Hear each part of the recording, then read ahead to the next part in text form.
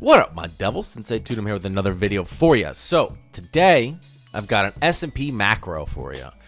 Don't know if I've ever done one on my YouTube channel. Pretty sure I've done them on the, I know I've done them on the Trade Devils YouTube channel, but I'm not sure if I ever posted any to this channel. At least not macro, which is what I'm going to look at today for you fellas. And I'm going to start all the way out 1 week here. I'm just looking at the S&P, the actually SPX chart, and then we're going to hone all the way down and look at the current price action. The reason I want to do this is for a couple of reasons. One, there is more than usual chatter about in the e-twit space, let's say, and just, you know, everywhere where financial news, right? Financial chit chat, the financial water cooler. There's more chit chat than usual about a large scale correction coming in, and we're going to zoom all the way down and see if we think that that's going to happen, and if there is going to happen, how deep do we think it's going to go? Yeah, we'll see from there. And in addition, there's also actually a long potential that I'm already in, and I'll be honest, shaking in my boots on it because it's just, you know, a trend play, and I am a trend trader. Yeah, this one, yeah, we'll see. Everybody in the world out there has, you know, has counted the entirety of this chart, right? And just about every single one I see has this as a 3 and a 4. I won't get too in depth into the critiquing of that, but I think and they're using this in an Elliott Wave sense, right? And just for those of you that don't know or remember, I am sensei-tutum at Trade Devils. I teach Elliott Wave as a job, and I'm also a certified Elliott Wave analyst from the Elliott Wave Institute and International. I'm sorry, I just calling it Institute in another video. International with a master designation. So I know Elliott Wave. Not to say that people that count differently than me don't. But I'll say that I don't necessarily think that they always look at it from the same perspective as I do. But in any event, of course they don't, because they're not me. But most people have this as a big 3, 4, like all-time scale, right? And then this is a 5, and then after this, it's like the end of the times, right? I don't. I've got this as a 2. This is a 1 ending here with a flat wave for a wave 2. So anything after this, I have as a new wave. I mean, if you just look, let's go out to the monthly. If you just look at the way the chart looks relative, this looks like a 3 in relation to this.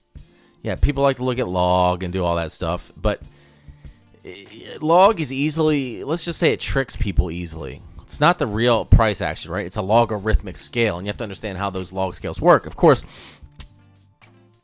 there's a lot of usefulness to log scale. The human mind thinks in log scale, and thinks, since we think in log scale, to think that it won't apply to a financial chart would be silly, and it does, and it's quite important. But I think that people apply it very incorrectly, personally, at least that I see, especially where they call this a 3, 4. Look, because it's on this scale. Look at it, 1, 2, 3, 4, easy, right? No. Look at it on this scale. This is massive relative to everything else. 1, 2. And then, of course, look at this relative to this. Like, look at this log. Look at this real terms, right? I just think tossing that away is silly. This looks like a 3 in play. So that means the 4's next. Whenever that does come. And we'll definitely get down into that. So this is a 1, 2. So that means that I would never expect, especially if this is a 3, for us to come all the way back down here and test this. And I see people talk about 1300, 1100 SPX. That's silly, in my opinion. So let's get down to the 3-day. Now, since then, what do we have? I think that since then, this has been... Okay, let's just easily, and I'm gonna pretty much do this live. I don't actually exactly remember what I have, so but I'm pretty sure. Let's count it out. I think I had it a 1 2 1 2 3 4 5. So 3 4 5, and then this is 3 3 5. So I had this as an inadequate. Well, it is adequate. An adequate retracement is simply something that breaks out of the final channel of an impulse wave, right? If we're just talking about a retracement. So it is an adequate retracement. Just so. But at the time that this has happened, and until recently in my last macro videos, I thought that we were going to be more complex. That this was a 3 3 3 5 flat, which it is. That's indisputable, because it's in the past now. And I mean, you can dispute it, but it's not going to go well for you if we debate on it. So yeah, flat to there. But I was thinking that it just, it was barely adequate. It wasn't very deep. I was expecting more, and that this would be an X, a sucker wave. Now, have we violated? Let's see. Let's do the length of the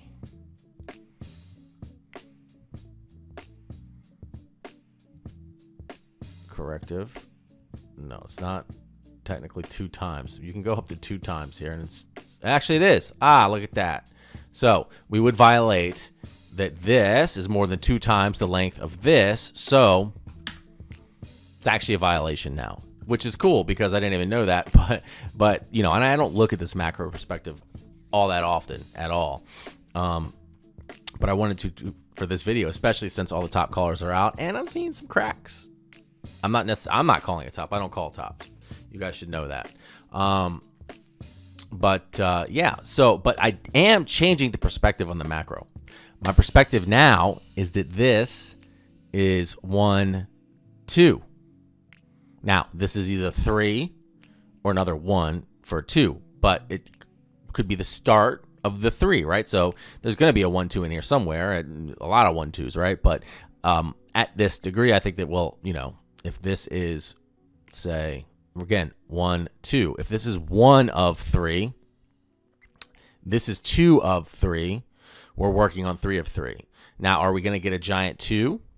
Let's say a big 2 within there to go for a really big 3 of 3? Not sure. Like, majorly extended wave. Don't know if that's going to happen because we don't know what the depth is going to be. But I have a feeling that would be the case. That when this does finish up, we'll get a pretty big 2 and then go on for a really big 3 of 3. Just the way it sort of goes. So that's where I'm at now. I've flipped to where I thought, again, this was going to be a W. X in here somewhere. Y. Now we've violated the guideline of expectation for the size of an X relative to a W, and you label complex corrections that way. So a simple correction is an ABC. Complex would be a WX, WXY, WXYZ, things like that. But now this is we're going to say this is a motive wave, and it's tough. It's a bear to count. We're going to get down to one day. Bear to count this. But so I wouldn't put too much stock in using, oh, look at this.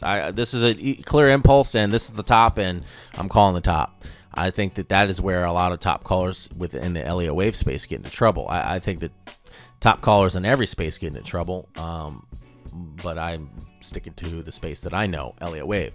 So let's try and throw an idea of what the count might be, right? A guesstimate, because this is not super clean, right? Like this is a super clean 3 wave. This is a super clean impulse, right? There's super clean waves in this market. This is not one of them. But if we just keep it out here on the daily, and we'll just count swings. So we'll say this is a 1 2. We can actually spread this out so that you guys can see it better. I would say 1 2 3 4 5. So we'll put a 1 here. Oops. Put a 0 there and a 1 here, and then a tiny little 2. Before we do that, is that adequate? It is.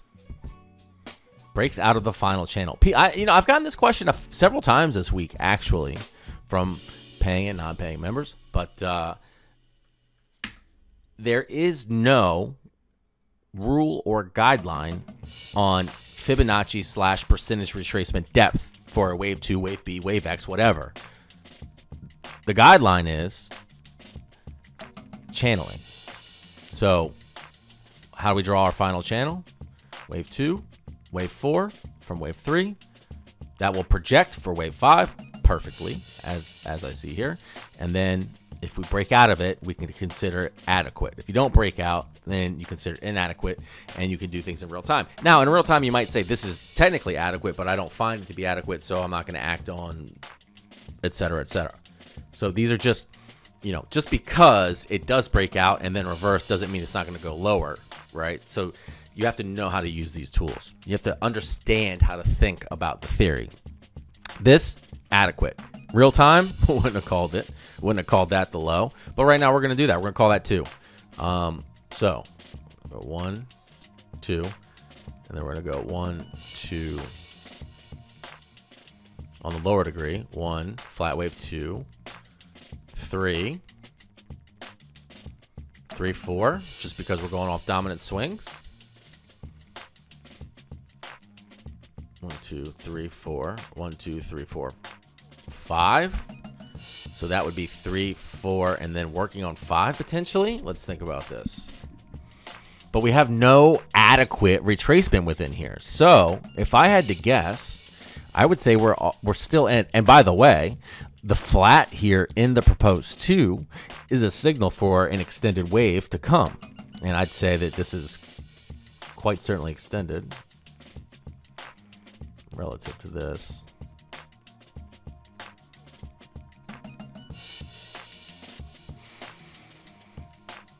Not quite 1618, but definitely over.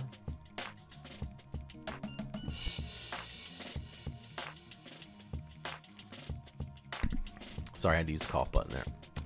Over the 127, but less than the 1618 still, meaning that's a hint that potentially, hey, we haven't made the top right on the extended wave, because usually we will at least make this on a wave 3. Sometimes they fall short, but often they at least make that. So we haven't gotten there yet. So we'll put that in our tops not in column, right? And if top is in, and we're saying that this is still, so what we'll do is take all this crap off, or not off, but move it out of the way. Just going on best practice here. Change to this, take it down a degree.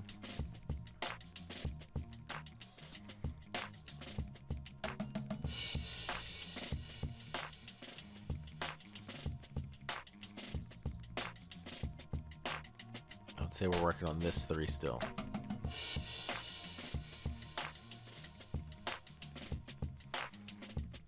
So when it does come in, that gives you an idea of a potential depth, right? So, I mean,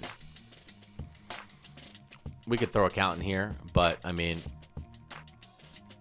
your guess is as good as mine. 1, 2, 3, 4. 1, 2. This overlaps, so that can't be 3 in here. So, could be a series of 1, 2s.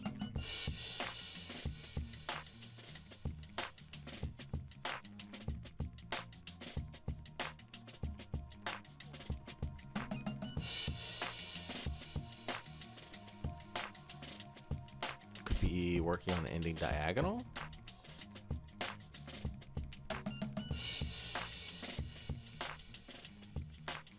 Which would mean 1, 2, 3. 1, 2, 1, 2, 3. So this would need to be less than that. So if this were to be an ending diagonal with this, something like that, right? Oops, damn it. Well, this is 1, 2, 3, 1, 2, 1, 2, 3, 3, 4, 5. then it would have to be something like this. It cannot, this 4 cannot be longer than this 2.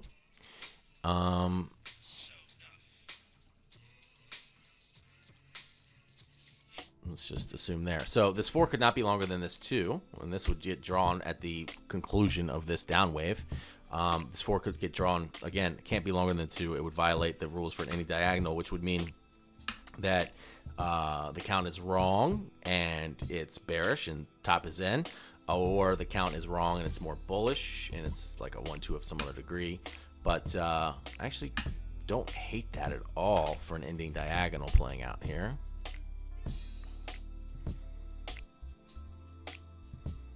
So that 3 would end there.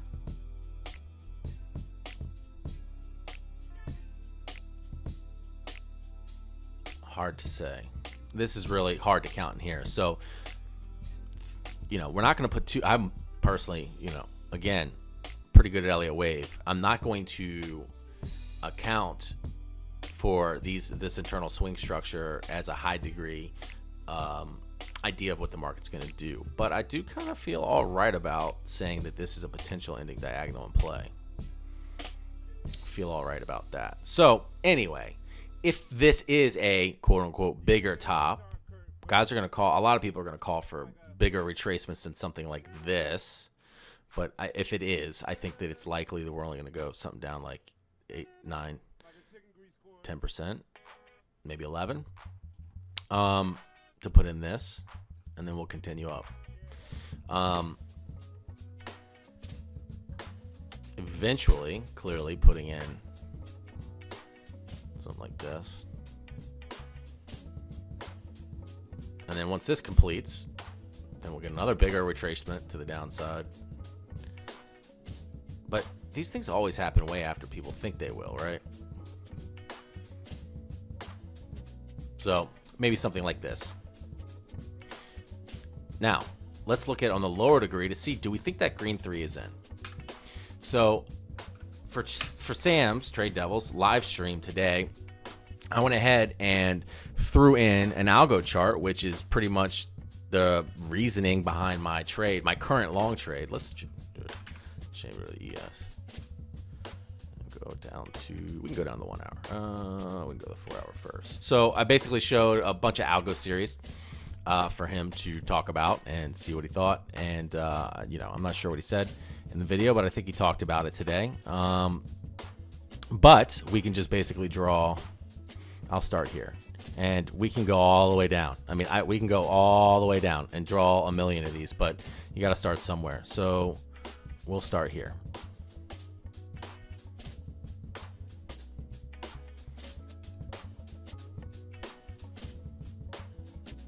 $50 target. So swing low, swing high. Well, actually, this target wasn't made till up here, but it looks like we probably got another one in there.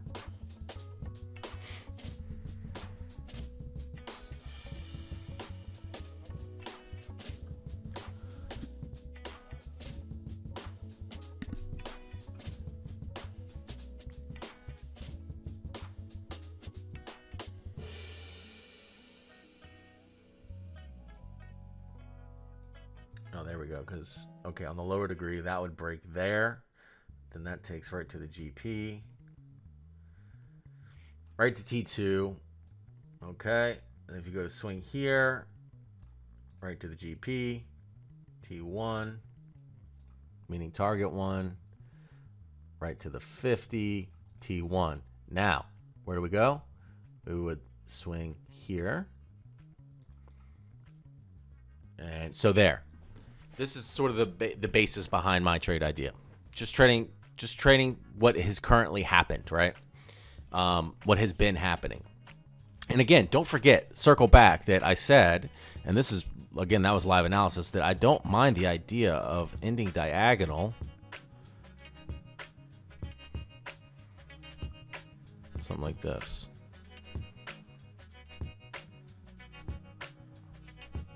Two here. Wait, no, that's wrong. This would be 1. Oh, this looks quite different on the ES, doesn't it? 1, 2, 3 to there, 3. That kind of looks like 3, honestly, but that's flat. All right, it doesn't work as well on this chart. But keep that in mind on the ES, that it could be getting to that range of toppy, right? On the SPX. I don't necessarily see...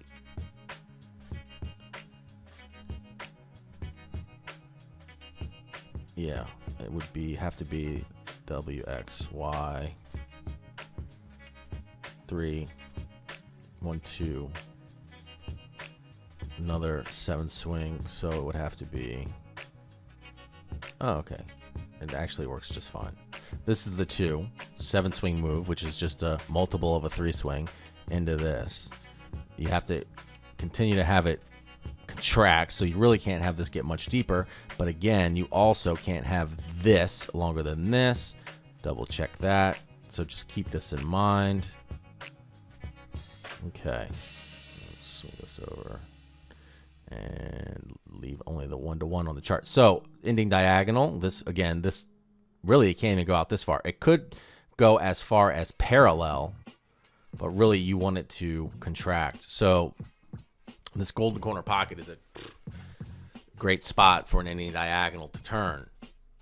Going further, not as good. Like even here, it's still technically contracting, right? So then I'd have to like start measuring. But here it's clearly, here it would be clearly expanding. So it kind of needs to reverse to be that count. So keep this in mind. So that's a potential that we're getting toppy, but unresolved. But I wouldn't put a lot of stake into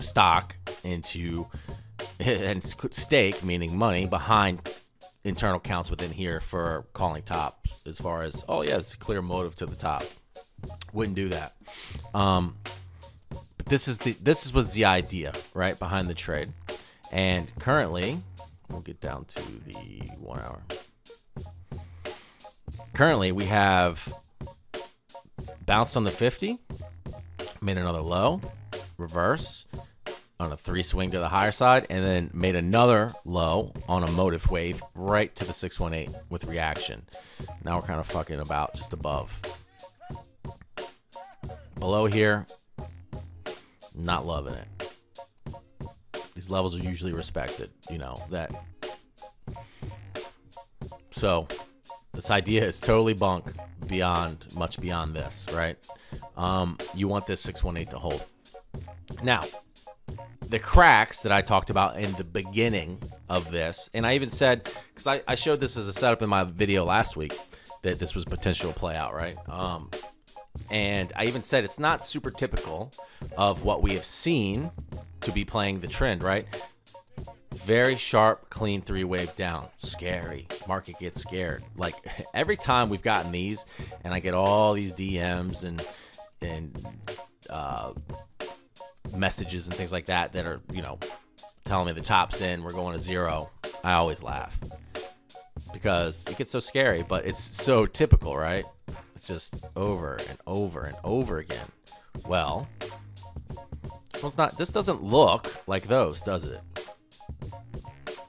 And they go swiftly into the bottom and V out. Now, it's not to say we can't do that here, but what doesn't happen, V out, you know, gap up, and then get totally hosed down and make a new low. You get pushed back down after the gap up, but you don't totally make a new low. We did that last night. Really, it's happened twice in here. Gapped up, pushed down. Gapped up, pushed down. Now, of course, this was close on Friday, so it's a little funky, but this is now Monday into Tuesday. Gapped up, pushed down. This is atypical of this swing that you're playing. So, to me, even if it does, and I still think that it will, go up here and make target, it's starting to show cracks. Not as many people, institutions, maybe the Federal Reserve, are in agreement that this will not stand. because the bears are getting more power in the market. Now, that being said, if we come back here and we analyze this on its own merits, don't take into consideration our market traits, which I always do, of course. That's what I was basically just showing you, is our market traits. Every market I trade, you're not going to see that in any manual, what I just showed you. You're not going to see that in any book. You're not going to get that in any webinar. You have to understand your market, and your market changes. Clearly, it's changing now. It changes, but you can take advantage of things like this in your market. And if you're going to be a successful trader, you might not even consciously think that you do that, but you do. I just happen to be in the unique situation where I have to try to teach this to people. So I think about these things. In any event, analyzing this on its own merits, we're looking at a lot of the things that I like to use for bottoms. Pivot low aligns with this pivot low.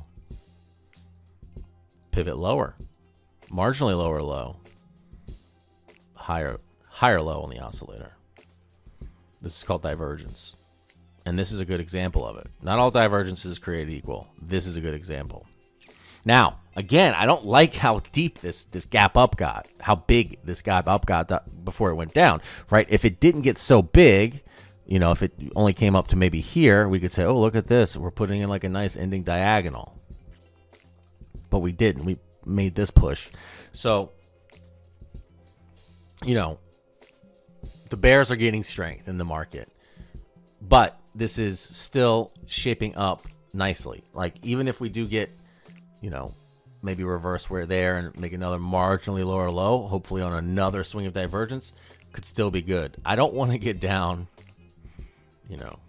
something like this.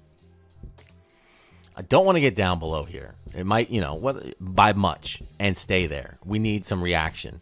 I would like for it now, but we are seeing signs of the bounce coming. We're right at that area. If you're a risk taker, you could potentially try to trade this with me, or you could wait and see. But yeah, I feel like the bounce is coming. Now, I do think that when that does come, we do make this. And I'd like to see what it takes and how it looks to get there. Is it doing it like this? Really strong? Or is it more, subdued? Of course, this was subdued. This was strong. So you can't read too much into that. Just on exactly what I was saying there. Obviously, there's a lot of things we can look at to read into. But these are the cracks. That's to me is a big sign that bears are gaining strength, because there's always selling, but once the buying comes in, the bulls are in charge. Over and over and over and over and over and over and over. It's just been happening, right? So to see the bulls kind of lose here starts to tell me that it's not as easy of a market. Now, you know what, I hate people that get so zealous for their cause. Oh, the top's in, or if you're a bear, you're stupid. I hate that stuff. Like, you gotta, and people get so attached to ideas. You gotta be ready to pivot, and I'm getting ready to pivot because I am one that trades a trend, right? So, and I think the top callers, I think calling a top is silly. I think you can do it, absolutely, but I like to trade things that I can do better than a 50-50 shot. I like to trade stuff that I can do more like 80+%, right? Like, I want to win a lot more than I lose. That's just the way that I trade, right? I can't call tops that reliably, and I don't know many that can. So, and not to mention, when you're short, your downside's unlimited. When you're long, your downside's to zero. In a technical sense, but the top callers always like to say, people just keep buying higher lows and selling higher highs and blah, blah, blah. It's like, yeah, We're trading the trend. You're making money over and over and over and over again, as opposed to fighting the market. Swim with the current, not against the current. But if the current's going to shift, you might want to be aware of it. Not saying that you bet that it's going to shift, but maybe you don't necessarily, maybe you get out of the pool for a minute. And getting out of the pool for a minute is definitely something that, as I've shown in my previous macro videos where I thought that this, going back out here, zooming back out, that I thought that this was reactive. And now I certainly feel like these moves are getting smaller as we go up. Trust me, not from a trading perspective, from a portfolio perspective, I've been preparing for a larger degree drop. But from a trading perspective, do what's easy to make money, man. And from a portfolio perspective, don't go to think I'm telling you to sell all your assets. I'm certainly not. But do I have a larger than normal cash allotment? Yup. Anyway. And I didn't say bonds. Cash. I don't like bonds either. Not too much. At least not this very instant. So yeah. That's where I'm at. I think that there is going to be a larger retrace coming. When it does come, more like a 10%, maybe a 20, but more like a 10%.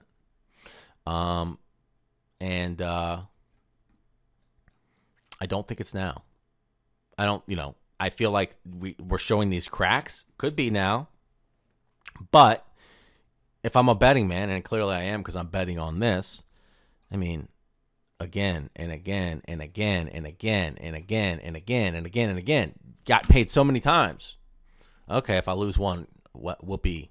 Right? It's just paying over and over and over and over again. No reason not to be on that side of the trade.